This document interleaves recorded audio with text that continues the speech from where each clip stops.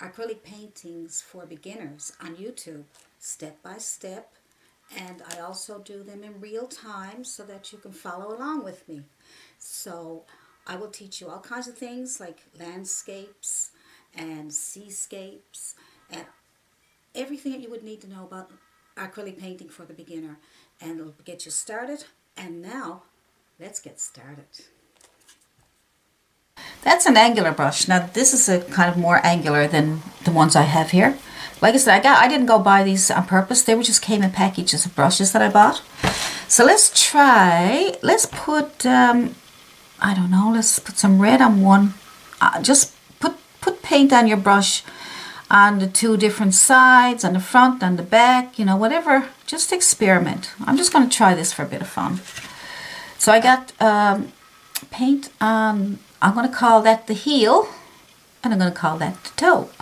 So on the heel I got red, and on the toe I got white. And I'm just going to lay that brush down, and I'm going to touch, and I'm going to wiggle up and down, up and down, up and down, up and down. You've probably seen some of these in other videos. Up and down, right? That's cool, isn't it? Gives you a nice flower. Yep, and or you can, let's see what else we can do with it. Let's put some red on there, on that side, and white on the other side, right? So now you got it on this side and that side. Let's see what that does. Just touch and lift. And then you can touch and lift, and touch and lift. And you get some cute little flowers. Let's try it this way, because I'm left-handed and you're right-handed, so see? Look at the pretty flowers you get. It's a pretty, pretty, pretty. Nice. And then let's try something else. Let's try just putting some red on there is fine. Don't need two colors, but you can if you want. And just try a straight line.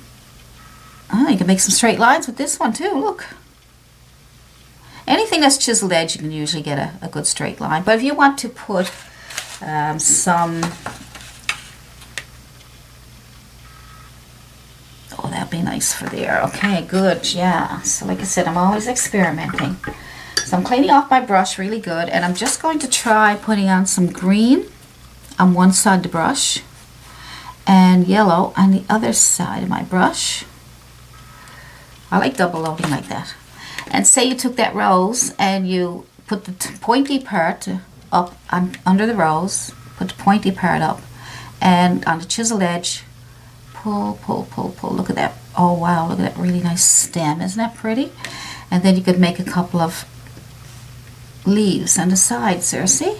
And if you want a thicker leaf, just put one next to it. So if you want to make a leaf, you got that one, and then you can put another one next to it and make your leaf a little bigger.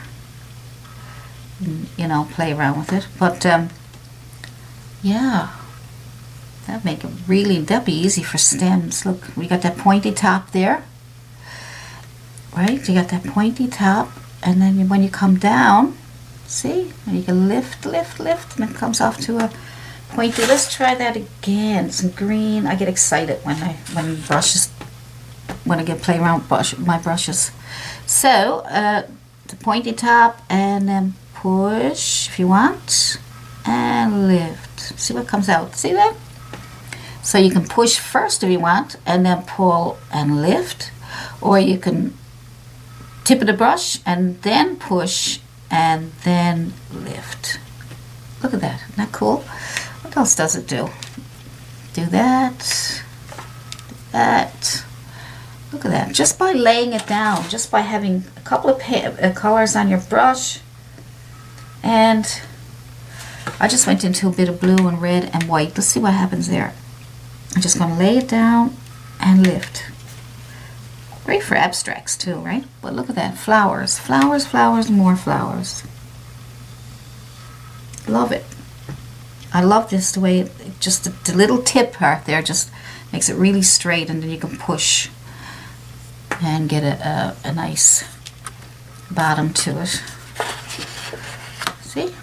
I think that's enough with that brush. The reason I'm doing this today is to show you how to take any brush you have. Even if you don't know what to do with it, put paint on it. Put 2 colors on, 1 color, whatever. And put it on your canvas and just touch and push and pull and swirl it around in circles. Yeah, that's a good idea. Let's try that. I never thought about that till I just spoke about it. Just take that brush again. I'm going to take the brush and I'm going to put green on there and a bit of yellow on one side. And let's see what happens when we make circles. So touch and we go around the circle. Ooh, lovely. Good. All right. See, the more you talk about it, the more you think of things. This sponge here, you've seen them in your stores. This is a sponge. These are great for putting on your Mod Podge or varnish on your paintings, okay? Not much good for, I don't like using them for paint, you know, but I'd use it for probably, and then you throw it away so you don't have to worry about it because they're only cheap, but you might get 10 in a package for $1, I don't know. But anyway, I just thought I'd mention that to you. So here's a sponge. These are sea sponges. These are nice. You make nice foliage with these, okay? So I like to keep my sponge damp, same as I would my brush. Just putting in my water. Just put in your water, make sure it's not soaking wet, okay? And what I like to do is when I'm making foliage, I like to go into my paints and I like to put in my hand like that somehow, and then I'll probably go into a bit of red. Now this will make nice flowers, or it'll make, we'll see what it makes. Let's see what happens. So I'm just going to touch. Okay, that's not bad. It's not bad. Let's see. Touch, push hard. Well, you get some flowers. See, it saves you time too. Like if you want to do a pile of flowers at one time, you can get your sea sponge. You can get it bigger than this. I have some more there, but this one's falling apart because I used it a few times and some water. But if you want, you can put yellow and blue together and see what happens there. Touch, and it's nice. Or you can just dab. Look at that. See? Just dab and you get all these really nice flowers and grasses, and then you can put some highlights on top of that. See that? And you can put some more light colors on top of it. Use the 3-step method and put your dark on first, your medium on next, and your highlight last. So that's your sponge. It's not a big, you know, you can make all these nice different textured. You can use these like if you're making a rock and you want to have a textured rock, you know, with all the different colors on it, you can do that. See that? Isn't that cool? Alright, so that's enough of that I can think of right now. We're running out of space. So I don't want to, I want to leave it here so you can see it, okay? That's why I'm leaving it here, not getting a new sheet. Because I want you to be able to see these things that we did with these brushes, okay? This one here, it's a round brush and got a round top on the head. I had other ones here somewhere. I might be able to find one. It's good for flowers. But this one here is kind of stiff. And you can,